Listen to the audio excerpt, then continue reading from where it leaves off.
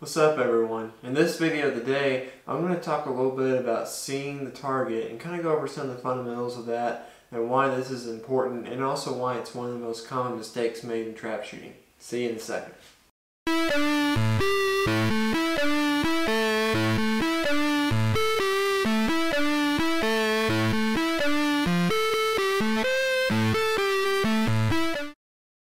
Alright, so I got the idea for this video from an individual that commented on another one of my videos that I made previously, so thank you for that. I really appreciate it. I love getting the video ideas from you guys, so keep them coming.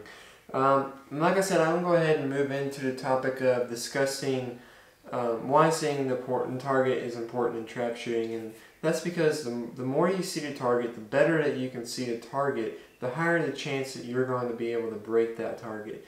Generally speaking, in trap shooting, the guy that sees the target the best is going to be the one that wins most of the time. So, you know, all else being equal, if you're on a level playing field in terms of weather and experience level and all that, if one person is seeing the target better than the other person, then the person that sees the target better is more than likely going to win that day. So it's absolutely critical, and I'm going to go ahead and get into the 3 stages of seeing the target here. So, like I said, I think there's 3 stages to this. The first stage is before you call pull.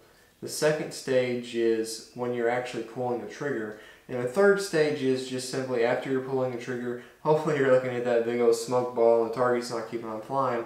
Unfortunately, if you're like me, the target keeps on flying too much sometimes. But you want to look at that big old smoke ball. So let's go ahead and let's move into talking about the first stage here. And that is the pre-shot almost, the pre-pull part of seeing the target. So a lot of this comes to the point of hold point and your eye set point. You don't hear eye set point talked about nearly as much as hold point. And what eye set point simply is your ability to set your eyes before the target. So you have your hold point set, which is where you're setting your barrel at before the shot. But so this is your barrel. Where are my eyes set at in relation to that barrel? Are they up here? Are they down here? That's your eye set point. I've seen guys vary from having it all the way up here. Personally, I'm somewhere a little bit around right in here, probably about this much above my barrel.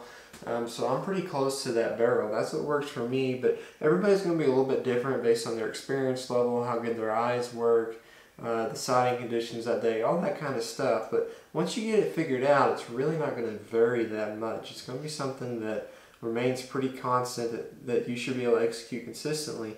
And I can tell you that getting that eye set point figured out is really key to shooting. So if you're somebody that's breaking, you know, say a lot of 93s, 94s, 95s, 96s, if you figure this out, then there's a really good chance you could get into that 97, 98, 99, and 100 range just by simply getting this figured out. That was my personal experience with it. Is, you know, I was kind of in that mid-90s, and then I jumped up into the upper 90s as soon as I started clicking on this issue. And it really makes the game a lot easier because you're seeing the target so much better. Now, don't get me wrong, you still have to focus on the other fundamentals too, but this just makes it a lot better whenever you're seeing that target and it looks really big as opposed to it looking really small. Makes a big difference. So the eye set point is key. Your hold point is also key. I feel like if you have a good eye set point, you can kind of overcome a little bit of a poor hold point, but you can't overcome a poor eye set point by a great hold point. So make sure you had the eye set point correct, and if you have both your eye set point and your hold point correct, then you're going to be in a really good position for success. So the second thing I want to talk about is what happens during the shot. So whenever I'm in that pre-shot area of getting my eyes set, I have picked out my spot that I want. And you're not looking at a spot in the distance and specifically focusing on it. You want to have a soft focus. So for example, you know, if I'm looking right here into the camera, I'm looking right into the lens. So that's my hard set point. But if I take a little bit more of a general look, just at the room in that direction, that's a soft focus. So if you have a hard focus, you're specifically focusing on one thing, whereas a soft focus is more of a general focus of an area. That's what you want to have whenever you're shooting, is that soft, general focus in your pre-shot. Now, whenever that target comes out, this is where focusing and having a good hold point is key. You want to wait till that target comes above your barrel till you can go get it. So I have my hold point set, let's say I'm 3 foot above the house. So I'm going to sit here, I'm going to wait until I see that target come up above my barrel.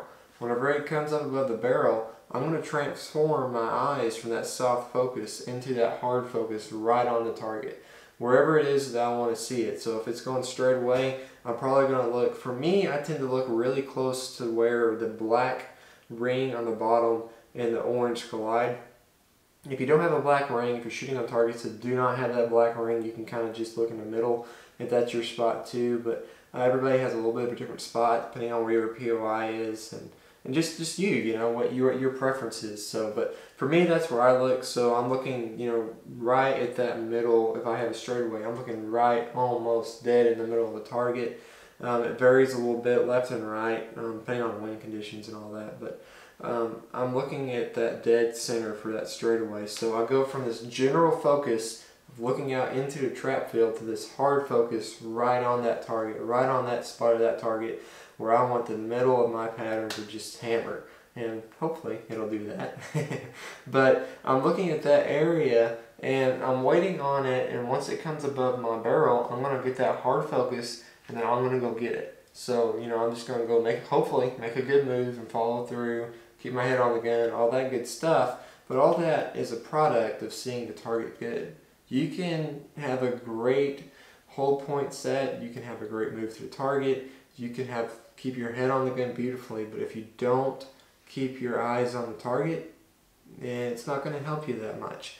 This is really a critical component, because if you're not seeing the target well, it can actually throw off all your other fundamentals, make you think one of them's wrong, whenever you really, only thing that's wrong is you're not seeing the target clearly.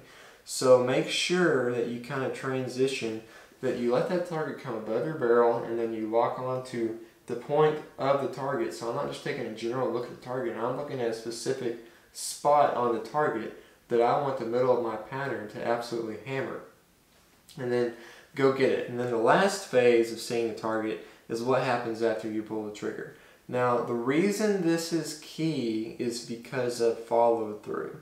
If you keep your eyes focused on that target, then it's going to help you follow through. So, you know, let's go with the ideal circumstance of you absolutely hammered the target. I want to kind of look where the most of that smoke is. So, a lot of times the way that you hear shooters, and I found this to be very beneficial and very true, if you're somebody that's new to shooting and you really want to work on your follow through, work on following the biggest piece of the target to the ground a little bit. And that's a product of keeping your eyes locked onto that piece. So I'm going to lock onto that piece and follow it to the ground. But getting back on track here, after I hit that smoke ball, or hopefully hit that smoke ball, I'm going to keep my eyes kind of where the middle of that smoke ball is, just where that heaviest portion of the smoke is, for just a little bit, just to follow through. I mean, I'm talking maybe half a second, 3/4 of a second. It's not like I'm sitting there doing 3 or 4 seconds.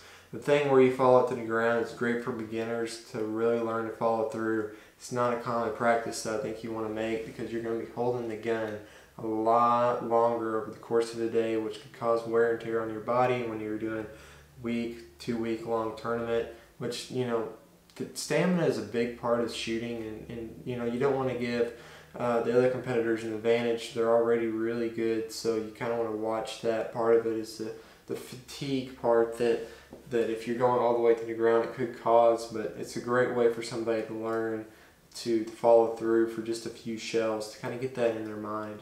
But I'm looking at that smoke cloud, or the biggest chip of the target, I shouldn't say the biggest, maybe the most identifiable chip. So if I'm looking at the target and it breaks, the biggest one, you know, it may go at an angle that I'm just not really seeing, but I'm going to look at that biggest chip and just kind of focus on it and follow through, and then come back down.